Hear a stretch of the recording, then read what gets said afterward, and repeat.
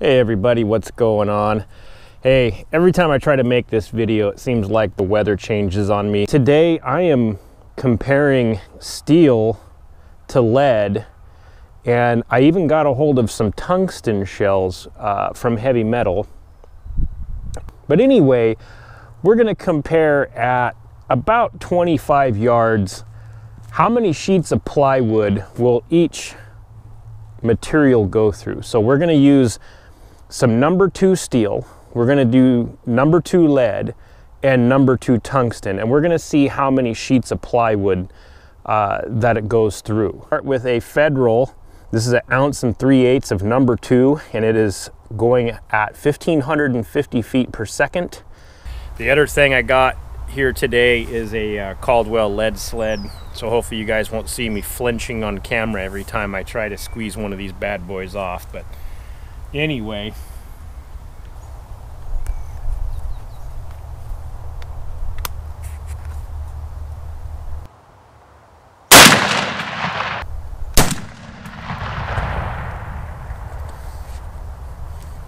well, that don't kick at all. Not in that lead sled. I was curious how that was going to feel. It's a little awkward with the hearing protection. Well, I can see where one pellet made it through the 3rd sheet of plywood. One pellet through the 3rd sheet of plywood. Let's flip that 3rd sheet up.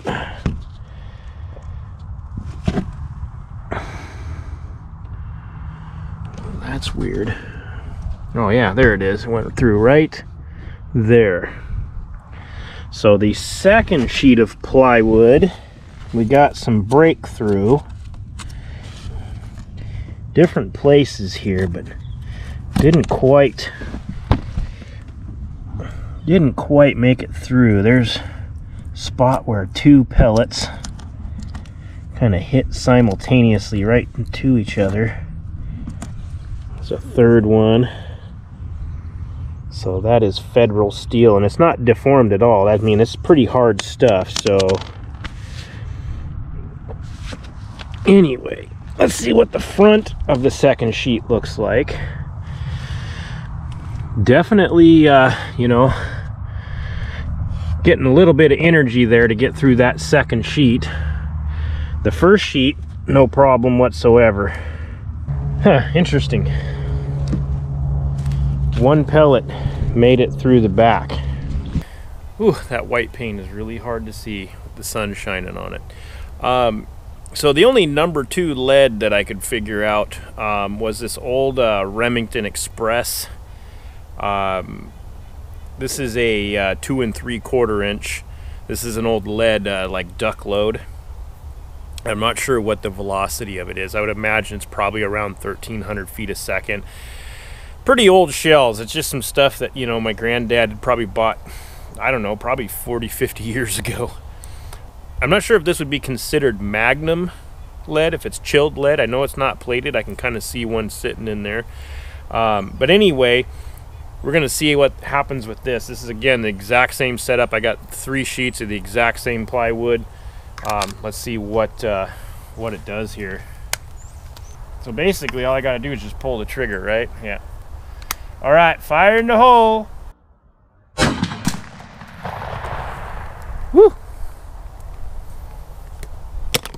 Let's go see what we did. This particular round did not knock the plywood down like the steel did. Well, here's the face of it. So let's just go ahead and see. I got nothing out the back. I don't see a 1. I don't see anything here. Okay, well, let's see. That's kind of interesting because lead is heavier than steel. Now, one of the things that I'm wondering is that the steel is really hard and it's slippery. Okay, lead is kind of a porous material and it's more soft and malleable. So what I'm wondering is even though the weight of the steel is less per cubic centimeter, it's less grams per cubic centimeter than the lead, but because it's harder, does it penetrate harder stuff like plywood better than the lead would? At this case, I'm kind of thinking so. So this was interesting, you know, got a pretty good pattern there. It's definitely went through. Let's see here.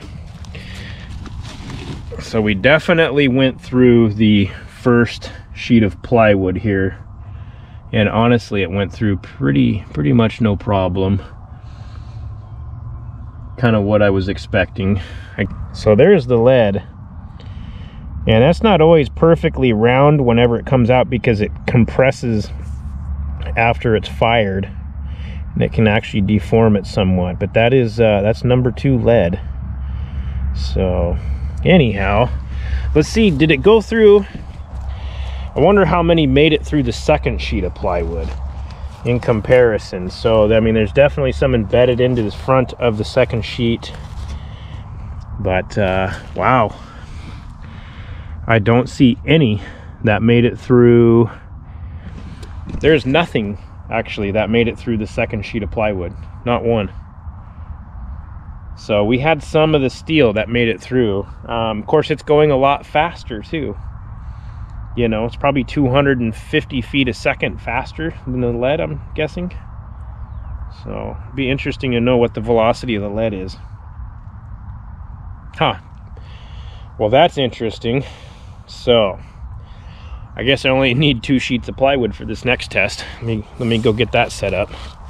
Okay, so the third round is a heavy metal brand. This is Tungsten shot. It is also number 2. It is 1 ounce and 3/8, and I believe the box says it's going 1,500 feet per second. All right, let's see what this puppy does. This is supposed to be the bad boy on the block. You know, I don't know. Is it going to be any better than the steel at this range? Let's see. I'm firing the hole. Ho ho! Now, I know you guys can't see it, but I'm looking at the plywood down there, and that looks like it got hit by just a ton of energy. It didn't fold it forward like the steel did, but that could just be the way I had it stacked up. But I could see stuff coming off of the plywood. That was kind of interesting to see. So let's run down there and let's see, maybe it went through all 3 sheets of plywood. I'm not sure. So the big question is the tungsten worth this $45 a box? That's a hard question to answer. So comparing the steel to the lead and the tungsten shooting plywood, some could argue whether that's a fair comparison, because we're not comparing the flesh of an animal.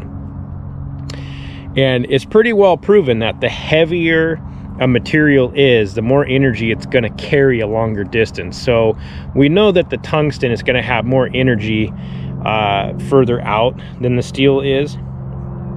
But the real question is it really that much better? Is it worth spending twice as much, or in some cases 4 times as much? I mean, I can find certain brands of steel loaded shells for like $12–13 a box. Okay, some of this tungsten, I got it on sale, it was around $45, so let's just say $50 a box, so 3.5 times the amount that the steel costs.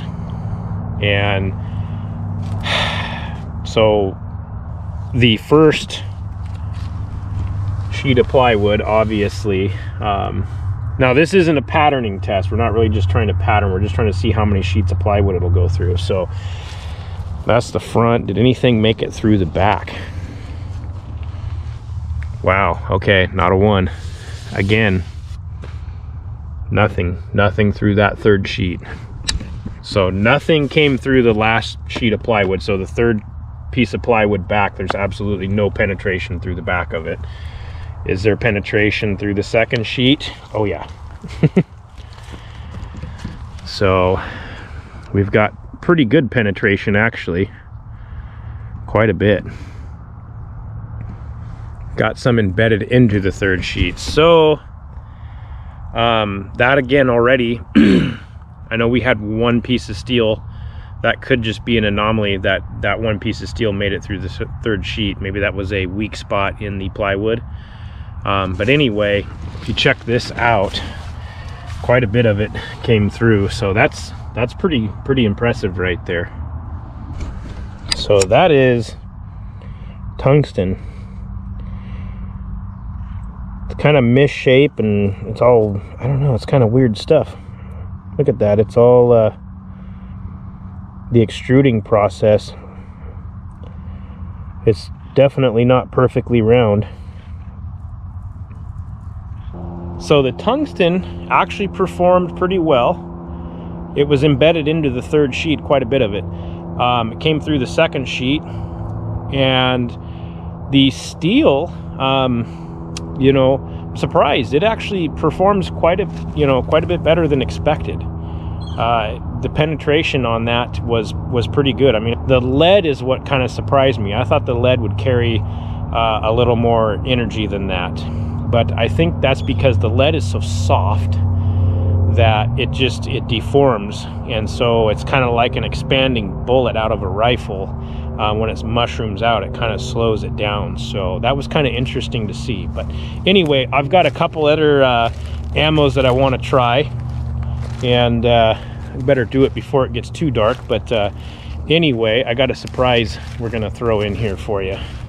Okay, just for fun, I don't have lead and tungsten in BB size shot, but what I do have is a Federal Speed Shock. This is the same as the first steel shell that I shot in number 2, but this is just BB. So just for scientific sakes, we're gonna see how much more energy does BB have than number 2 at that same range. So I have, again, 3 sheets of plywood set up. We had one piece of number 2 make it through the third piece of plywood, so I'm kind of curious if the BB will make it through all 3 sheets. This is a test I haven't done yet, so this is going to be a surprise to me. We'll see what happens. So, fire in the hole.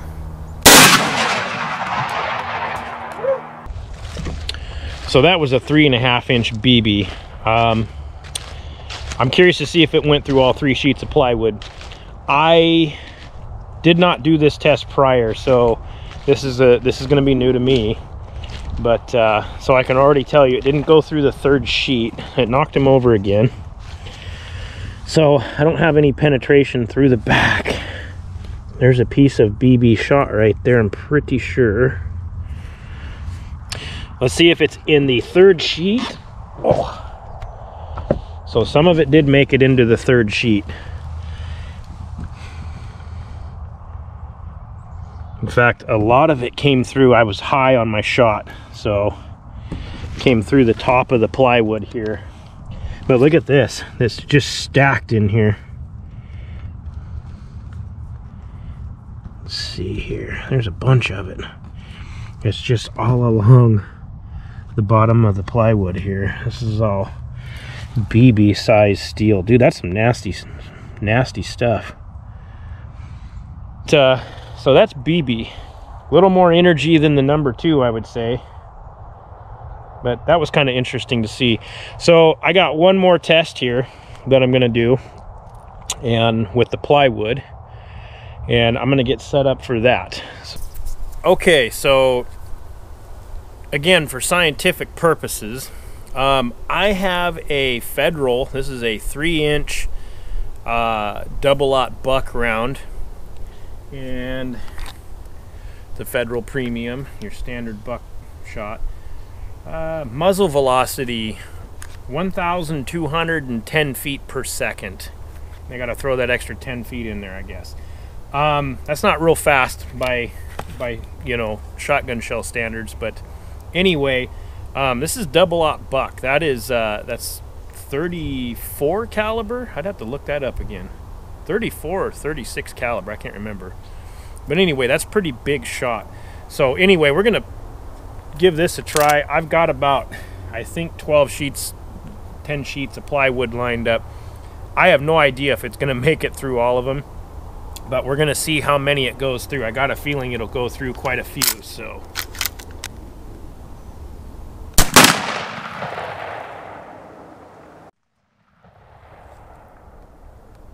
That might have went through all the way. There was some stuff that come off the back.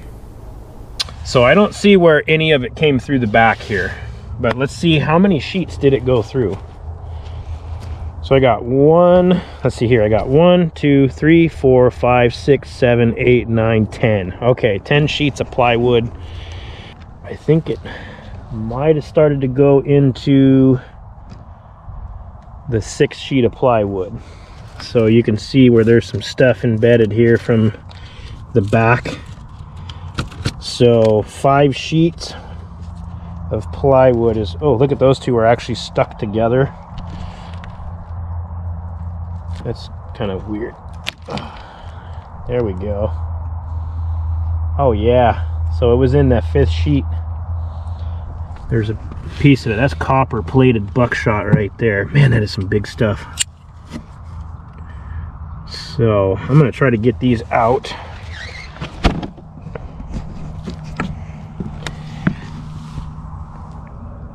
So it's into the 5th sheet pretty good. Okay, this is the double op buck, copper plated. Yeah, and that is the back of the 3rd sheet of plywood, and this was all embedded into the 5th. I don't see any really embedded into the 4th. Oh, I see one up there. I take that back. So the 4th sheet, there's one in the 4th there. Kind of hard to see, but anyway. If you like today's video, please like and subscribe. Leave a comment down below. I usually try to answer questions. You know, I'm not an expert, but I've been doing a lot of this for quite a while, and you know, it's fun to interact with you guys out there. So anyway, you guys stay safe, and I'll see you next time.